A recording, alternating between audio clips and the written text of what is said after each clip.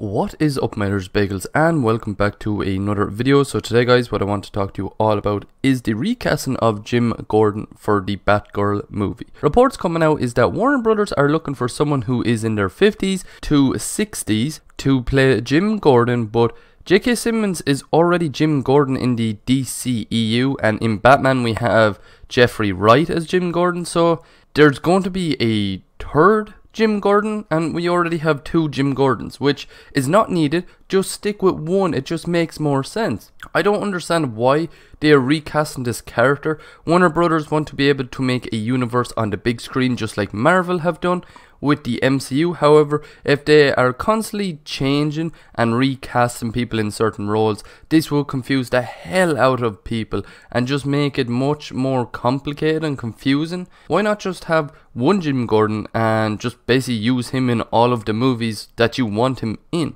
Would this not just make more sense? Warner Brothers have said they know what they need to do to rival the MCU, yet it does seem like they are doing the opposite right now. That's the end of the video guys. I hope you did like it. If you did, please hit the like button. Right beside the like button is the subscribe button that you can hit to subscribe to my YouTube channel. Beside that is a notification bell that you can hit to stay up to date whenever I upload a video to my YouTube channel, or maybe even stream. Speaking of streaming, I stream mainly on my Twitch channel. Link to that will be down in the description below. I usually play Warzone, Call of Duty, Minecraft, and hopefully a few other games that come out in the future, or that I have free, or that I just have now as well.